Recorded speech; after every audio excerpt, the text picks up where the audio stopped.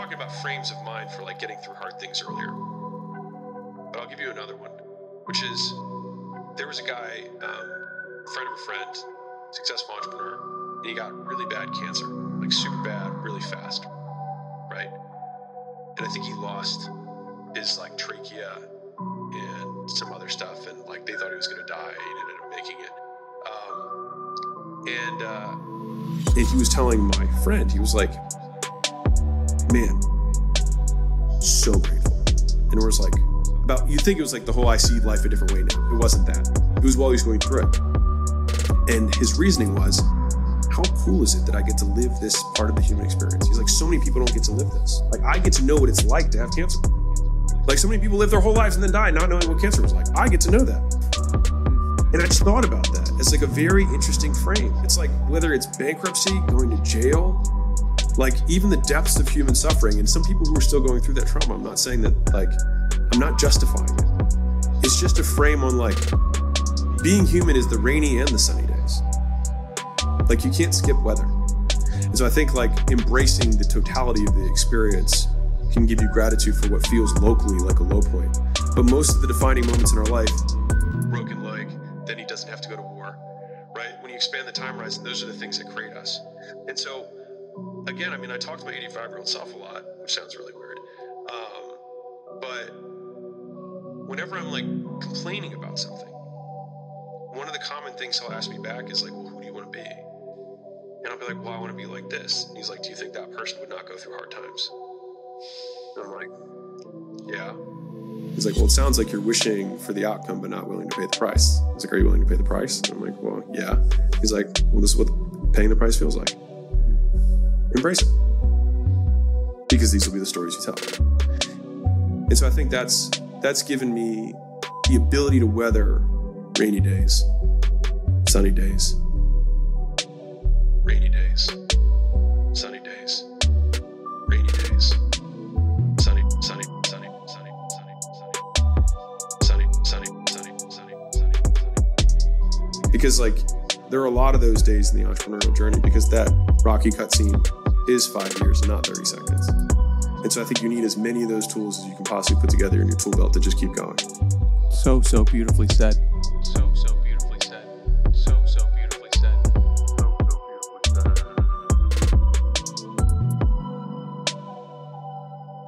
I want to highlight too the part about sleeping in the gym and taking a picture of it. You post it on social media that day and it gets 0 likes. You post it on social media today and it gets 1 million. And I think there's something interesting to that. Is like the more you build the story, the more the low points actually meet, and the greater the, I'll give you something you probably didn't expect from me on this one. It's actually, I think it's a smiley face.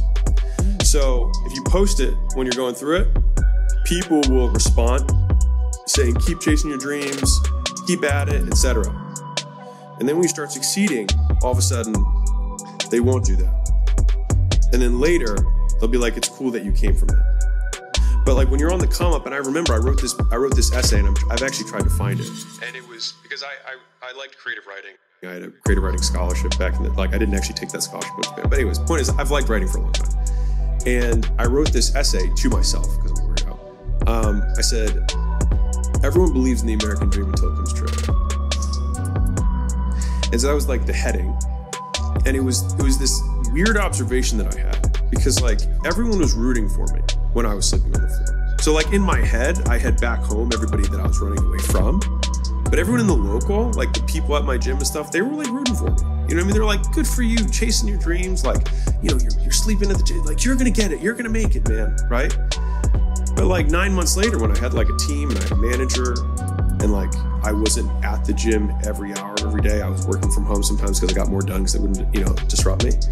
And I would show up to the gym, or I'd show up to a second location, and they'd be like, oh, big man, like, can't be too bothered by us. Like, don't forget us, little big, right? You know, all that stuff. And I remember being like, when did I go from the underdog to the man? As in, like, working for the man, which is a setting that Gen Z probably doesn't know. But I think that there's a quote that I think Chris Williamson said that I really heard. I think he was quoting some power.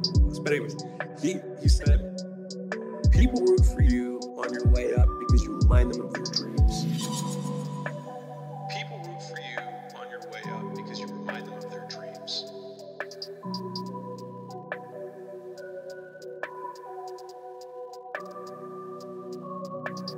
People root for you on your way up because you remind them of their dreams. You remind them of their dreams. You remind them of their dreams. Remind them. Rainy days, sunny days, rainy days, sunny, sunny, sunny, sunny, sunny, sunny, sunny, sunny, sunny, sunny, rainy days, sunny days, rainy days, sunny, sunny, sunny, sunny, sunny, sunny, sunny, sunny, sunny. People root for you on your way up because you remind them of their dreams.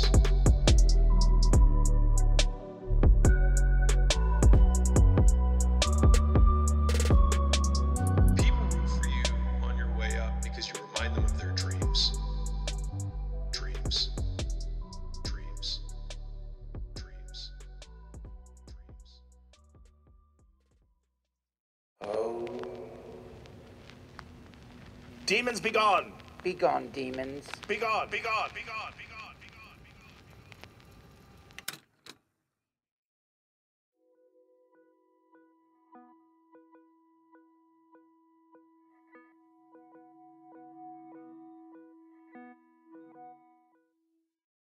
gone. So this is something that I learned about later that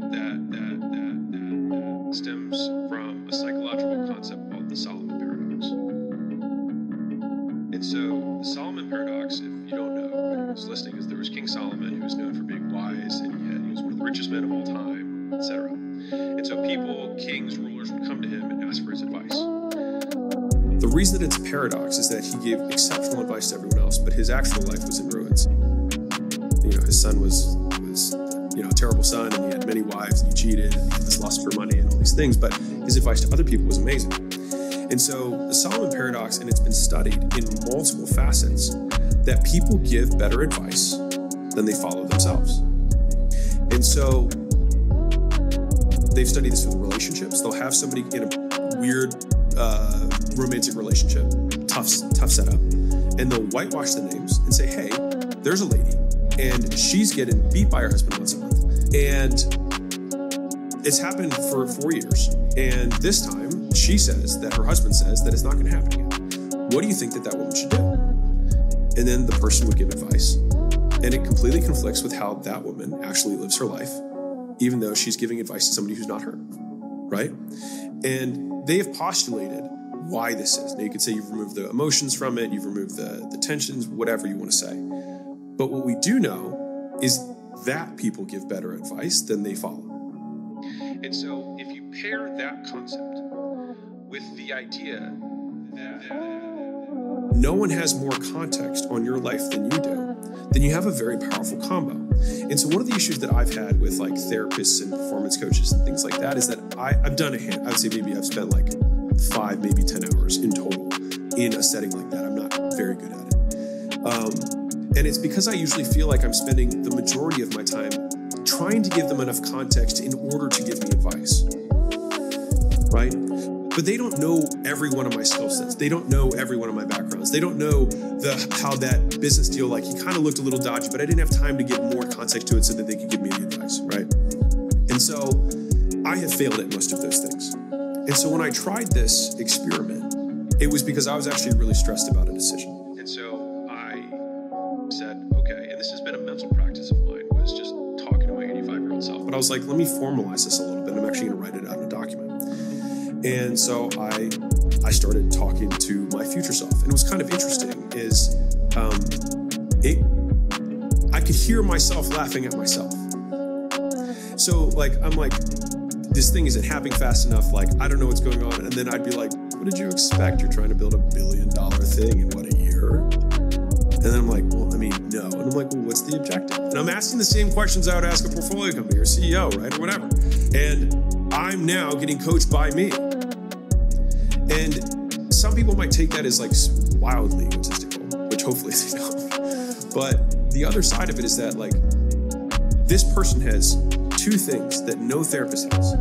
They have complete context on my situation, and they have completely aligned incentives. And there's no one else in the entire world who has that. And I would argue that most people know what they should do, they just don't do it. So I'll relate this back to what Elo says way back in the day. I'd sit across the table from Sandy, and she'd be like, I don't know what to do. And I used to just like play into that, be like, oh yeah, well, I'll help you educate and all that stuff. And as I got more and more experience with sales, I'd be like, sure you do. And they would look at me because they didn't expect it. And I'd be like, what do you mean? And it's also, it breaks the frame. All of a sudden, you actually get their attention.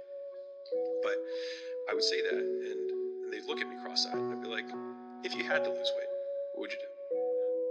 And they were like, well, I'd work out more. I'm like, okay. I was like, what else would you do? They're like, I'd probably eat a little better. I'm like, okay. I was like, pretty much got it. I was like, but that's not the issue, is it? And they're like, well, no. I was like, it's that you're not doing it. She was like, yeah. And I was like, I can help you with that. I can help you with that.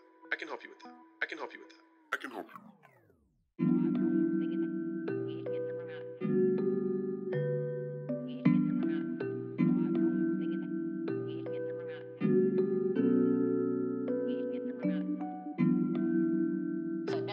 Change somebody I'm with, right? Like I want them to be somebody who wants to change for the better. I don't want to have to be the reason that somebody wants to change. You know, it's like, oh, now I got her, so I got to work on it. It's like, and it will never sustain for if you want to be with them for the rest of your life. Exactly. So I'm like, I want to find somebody who has that themselves, like you call it self-propelled, is what I say. And I think that just means I might have to look more.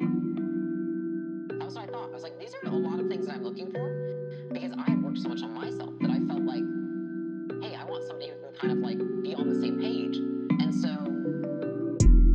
it wasn't until I met Alex, and then I met him, and we went on our first date. I remember I went home that night, and the only thought that I was left with after going on a date with him was, I just want to keep talking to him.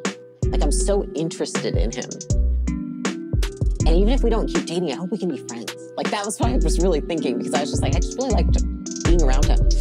And I went home and I looked at that list and I was like, I literally think he fits it all. And that was when I was like, you should keep dating this guy. I think that oftentimes, you know, it's like, what's the question? Are you the person that the person you're looking for is looking for? Mm-hmm. And I think that that's one thing that we can't be blind to is, does the person we want us back, want us back, want us back? And I think I was really cognizant, I was really self-aware enough of where I was at. It's like, I'm not gonna find somebody who's like got it all figured out, because I don't either. But I'm like, a really fast work in progress right now. And so I want somebody else who is.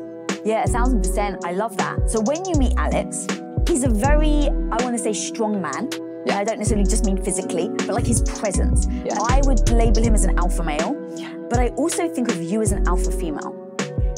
When you entered the relationship, were you at all concerned about losing your confidence or your independence, or just really like how you really freaking show up? Because you show up with like energy and dominance, which I freaking love, girl. But many women, if they're with someone strong, over time, it can actually diminish them. I made it a goal not to be diminished, because I think many people around him do get that way. And I looked at it as an opportunity to become more confident, stronger, and a better version of myself, because I didn't blame him anytime we were in a room and people didn't hear me. And I think that a lot of women do that, and I am not saying that I'm right at all.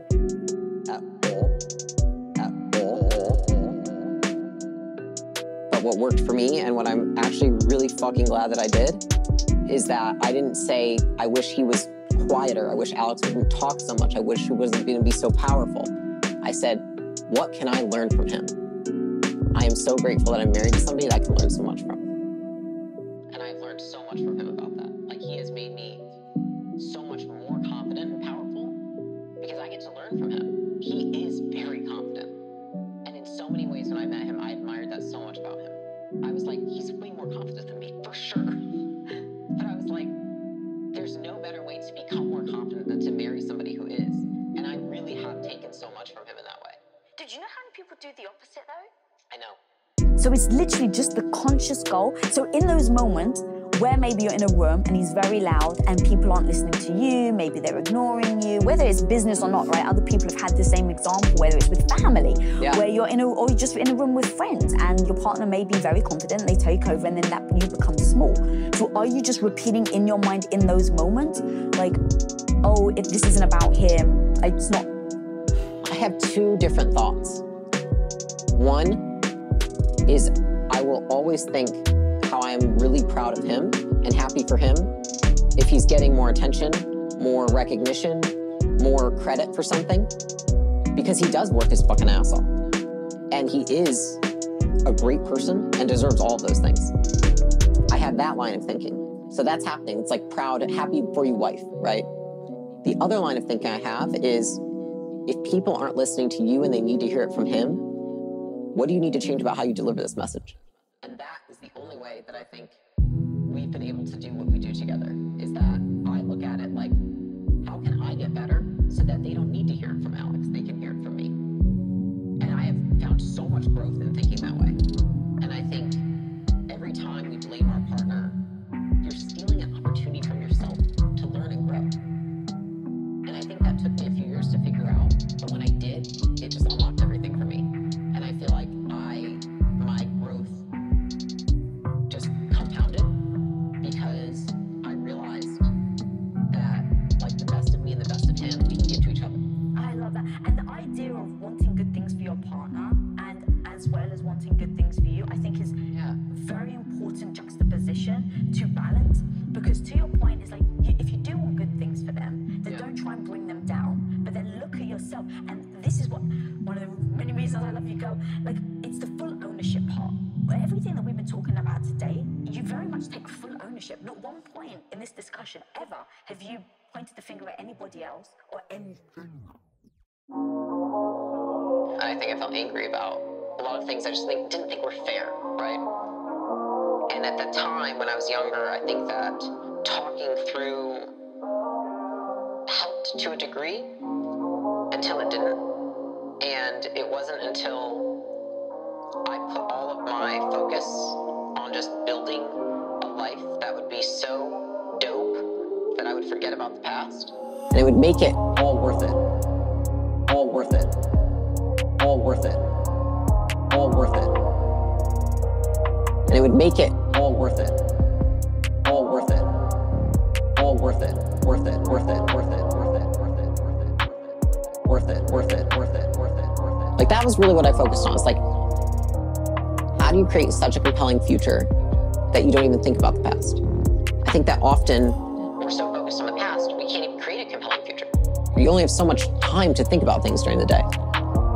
And so I just found that I'm much happier focusing on the future. The weird thing is that the more that I have like built my life, you know, when I was younger, like my dad, he put me in different therapy and all this stuff, talking through my mom's stuff. And I think more than anything, what helped me was I just accepted it. I didn't try to change it. I didn't try to like think through the things that happened and how they've affected my behavior now. I accepted those things happened. And I look at my behavior now as a decision I'm making as an adult. You know, I'm not a child. And I can make decisions. I can observe I have behavior that's not conducive to what I want, and I can change it if I want to. And I think that often, for me at least, what's worked is that I don't have to go back to the past to decide why I am the way I am, because I found that it doesn't make a difference if I change it or not. In fact, sometimes it delays it, because it's like, oh, I have to figure out the reason of why I do this thing in order to then change it. I just say, I do this thing, how can I change it? And I think that that's worked well for me. And I think it takes, you know, for people who are younger, or maybe it's like the thing that happened is more recent, it takes time. Because I think that when something bad happens, there's a long tail until you see the benefits that you can create from that thing. And it would make it all worth it. All worth it. All worth it. All worth it. And it would make it all worth it. All worth it. All worth it. Worth it. Worth it. Worth it. Worth it. Worth it. Worth it. Worth it. Worth it. Worth it. Worth it. And I think that I was able to realize a lot of benefits, because I really believe that if my parents hadn't gotten divorced and my mom hadn't gone down that path and, you know, kind of just become a different person, I don't know if I would have been who I am today. I don't know if I would have had leadership ability. I don't know if I would have been able to lead myself, to lead others, because I think I would have been kept in a very different environment. But because she did what she did, I had to learn how to raise myself in many ways, you know, take care of myself. And I think that is something I've been able to recall at many times. And now I see the benefit of that. I see how it's benefited me in life. And so I truly am grateful for it. It's not BS when I say it. You know, I used to hear people say, I'm like, okay. Yeah, sure. You don't strike me as a BS person, girl. Right. Like, I'm like, oh, better than thou. Better than thou. And so I think that for a lot of people, they have to get through like the period of crap to then see the benefits of it and how it can transfer to many other areas of life if you're able to use what you learned for good. How have you learned to build boundaries as an adult if, as a child, you didn't necessarily see that? I think it changed when I moved out of the house. It's always our responsibility. We always teach people what we tolerate, and I realized that I was doing that. And then I said, you know, I don't want to go back to what I was doing before, because I think often it's like the pendulum swings here, and then we end up in the middle. I try to always now just fast track to the middle, but I didn't. You know, I went the soft way, and then I realized, you know, that's not sustainable. I remember the whole thing. And at the time, you weren't Flex Lewis as you are now. You were like on the come up, you know what I mean? And you were so in the mode of accomplishing. You were in the hunt. You were in the hunt. You were in the hunt. You were in the hunt. You were in the hunt. You were in the hunt. And you said, if you want to accomplish your goals, you have to cut everything else out. You have to stop the partying. You have to stop the drinking. And you need to go all in on the one thing. Well, the crazy part about this is that we met by happenstance 14 years ago. You know, Flex was early in his career. I was non-existent in my career. I was a freshman in college.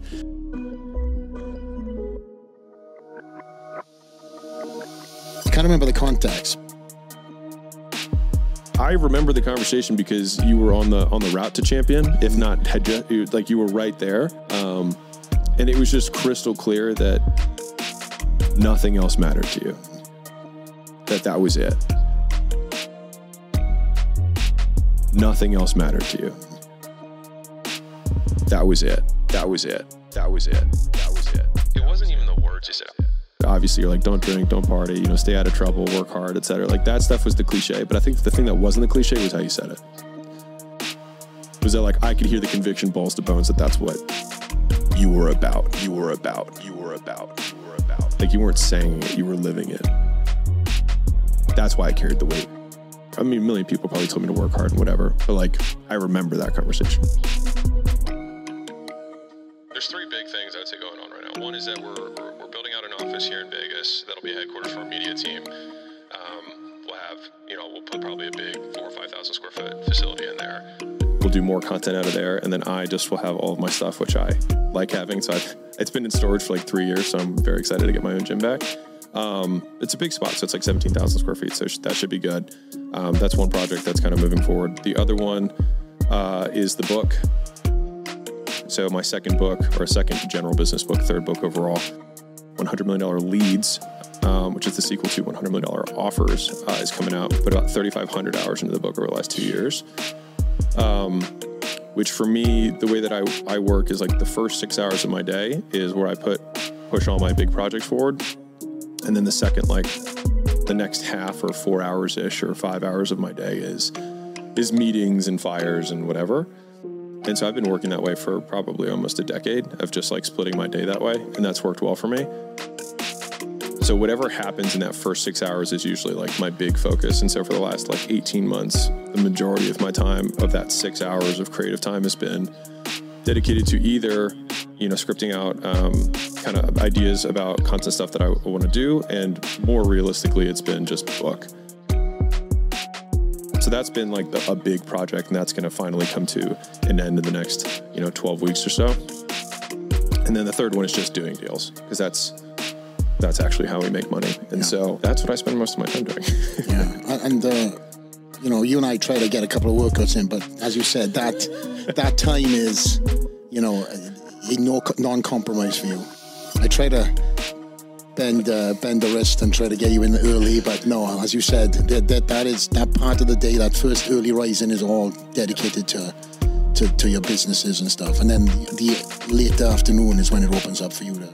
Yeah, I like to like fatigue my mind, and then my body's fresh at the end of the day, but my brain is spent, and then I go work out, and that's been like my favorite way to do it. I've done first thing in the morning, I've done late morning, I've done split shift, which is I like split shift a lot, which is like that lunchtime lift at like 11 to 1-ish, and then you have your second half of the day. Like that's a nice reset.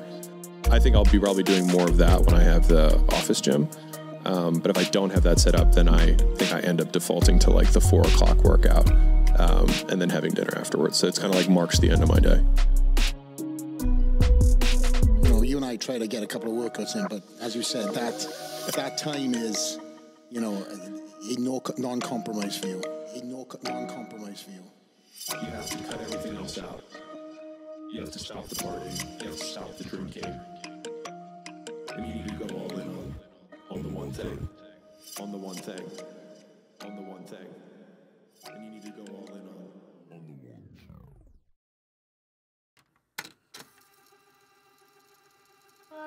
You're such a freaking badass, but in going back into your story, you were 85 pounds overweight, you were arrested 6 times, you were in drugs, alcohol, you barely had any friends, and now, homie, you sit here, a freaking badass, that's in a beautiful relationship, that's so damn confident, and have a company that's earning revenue $100 million, I believe? What the hell were you able to do to your habits in order so that you can freaking show up now? And what are the habits you've actually had to ditch in order to be a freaking badass and go after that dream of yours?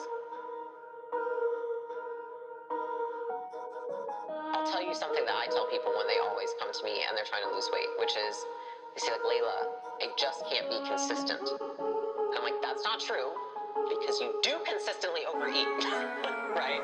And so I think that rings so true to me, because there were a lot of things that I did consistently that got me those results. And I had to then consistently do other things to get the results that I get now. But I think that for a very long period of time when I was making that change, a lot of people say like, did you use positive visualization? And like, I didn't have any of that.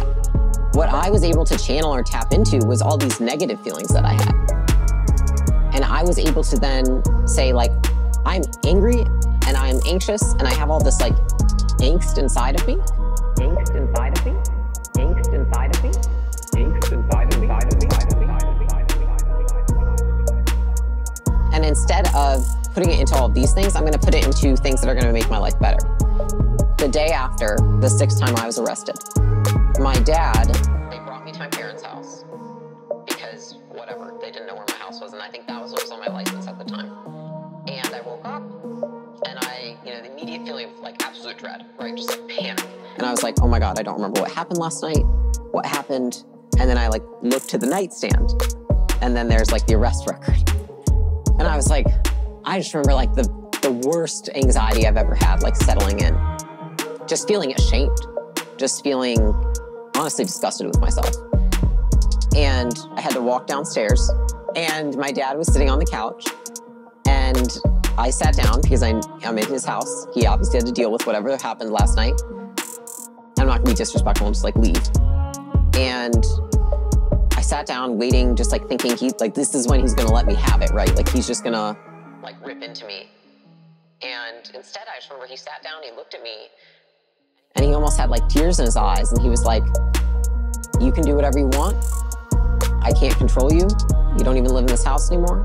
It's like, but I just want to tell you that I do think that if you keep doing what you're doing, you're going to kill yourself.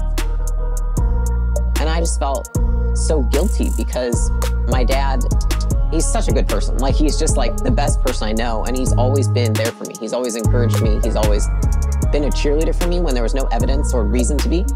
And I just felt horrible that whether it was, I think it then equated to like feeling horrible about myself, but I felt horrible that I did that to him. And in that moment, I went upstairs and then I got my stuff and I went home to my apartment and I just decided, I was like, It wasn't like, what are you going to stop doing? It was, you are now a different person. Who you are today is no longer who you are tomorrow. You don't do anything like what Layla has been doing. Layla, who's getting arrested and drinking and hanging out with these people, no longer, that's not who you are. You are a new person. And I just remember saying that to myself. I was like, I have a new identity, and I am now a new person. I am now a new person. I am now a new person. I am now a new person. I am now a new person. I am now a new person. I am now a new person.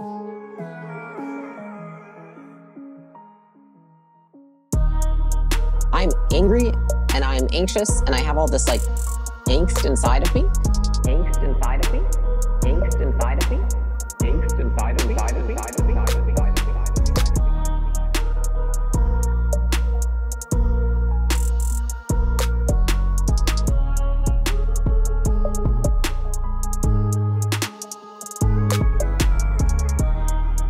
I'm angry, and I am anxious, and I have all this, like, angst inside of me. Angst inside of me. Angst inside of me. Angst inside of me. Angst inside of me.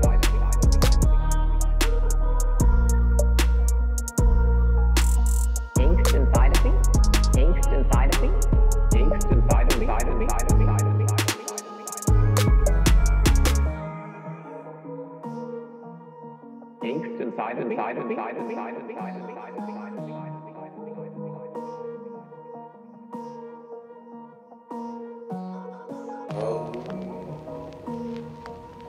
Demons be gone!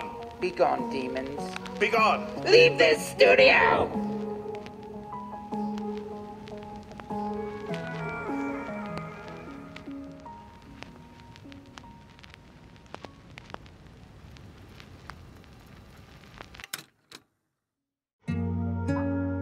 So, lost everything in 2016, and then lost everything again in the first quarter of 2017. And then the turnaround of like when the model switched from, us flying out to then trying the weight loss thing to then trying the true licensing thing. That happened like April, May-ish of 2017.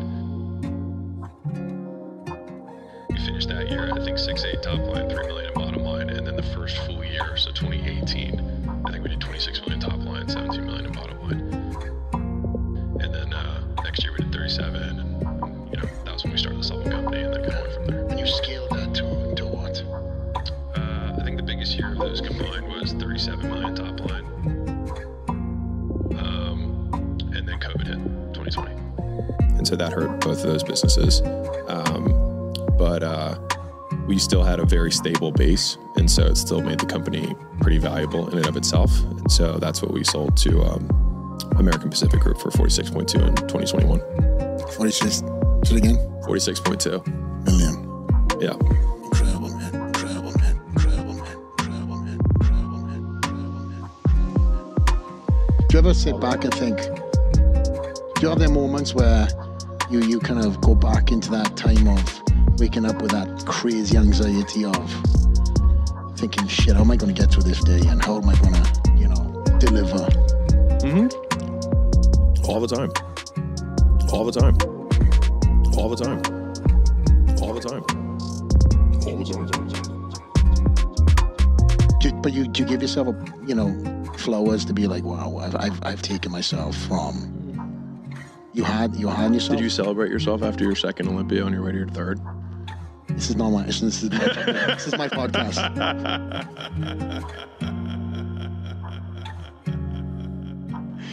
I understand the mentality you and I share off the podcast, but for me to explain to the viewers, like to see and and to hear these stories and see you walking around and staying as humble as what you are. Because let's be honest, there's guys who make $1 million and now they're driving this, they're driving that. You are probably one of the most humblest guys who have got, an insane work ethic, and you don't come off the gas for nothing.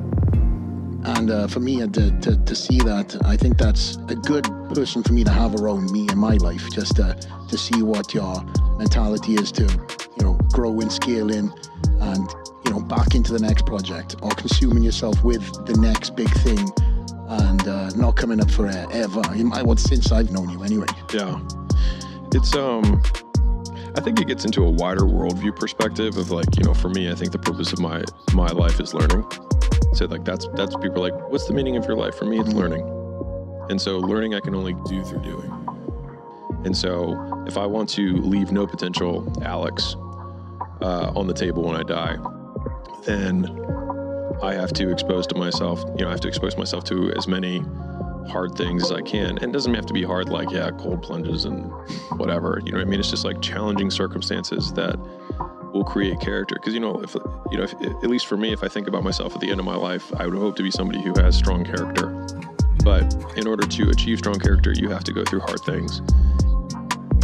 All of us want to have really good character, except none of us want to go through hard things. And so it's like you can't have one without the other. And so if I had to pick, I'd rather have the character and the scars to show it rather than none of the character and had a soft life. That being said, I mean, the biggest contributor to where I am now is luck, by far. And so I've done what I can with what I've been given, and I still think I have a lot that I have underutilized. And so I just live in constant fear of that, which is, I'm not religious, but my favorite verse in the Bible is, to whom much is given, much is expected. And so I feel like I've been given a lot. And so to the same degree, I feel like a lot is expected of me. And that's mostly just me expecting that of me. And that's mostly just me expecting that of me. Mostly just me expecting that of me. Mostly just me expecting that of me. Expecting that of me. Expecting that of me. Demons be gone! Be gone, demons.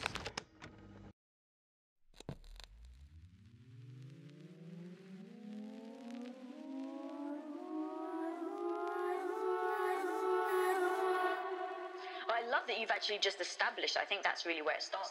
Where you establish before you even really get deep into a relationship. How, like Tom and I call them the rules of engagement, right? What are our rules of engagement in our marriage, and do we agree to them? And then making sure that you identify what those are ahead of time, so that you both are working in accordance, I think is super strong. And then there was that other piece that you said of like, it really does make a difference of how you see that person, right? You said, I respect him, I admire him, I look up to him, I, want to listen to him. And so I think all of those points are a great way of assessing.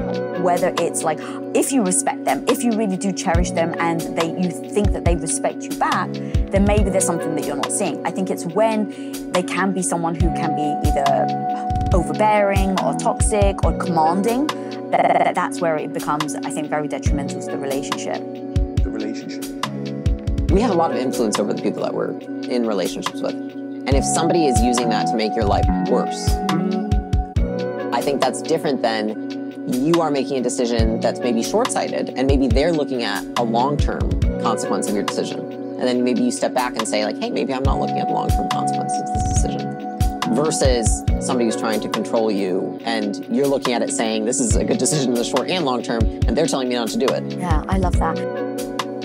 Being in the fitness industry, I'm assuming you've obviously gone to these like fitness events where guys are just like shirtless, their muscles are, bulging out, and then women are walking around in bikinis. And when we first started Quest, it was like really growing. I remember being very jealous about the women that were trying to hit on my husband, like initially. And I immediately went to myself. It's like, why are you so insecure, Lisa? Yeah. Like, you trust your husband, don't you? And I was like, the answer was yes, right? So, okay, I trust him. I know that nothing's ever going to lead to this. So why are you insecure when you see maybe a woman talking to your husband and flirting? Even with the sound off, right? If you're from a distance, you can tell when someone's flirting. Yeah. And I went deep, and that actually really helped me build my confidence. Because I realized that I was always pointing at the girl, and I think the reason was in my head, like, she's so beautiful, she's so, she's tan, she's got like fluffy boobs, and all of this, and like fluffy muscles, and here I am in just like flats, a hairnet, pretty much all day, every day. At Quest, I was building our shipping department, so I was just in a hairnet most of the time. You've got to like food grade, can't like wear makeup, and certain things you can't do. And so I just ended up realizing I started to feel shit about myself, and it was because I wasn't putting in the effort, and that actually allowed me to look inwards and then build my confidence.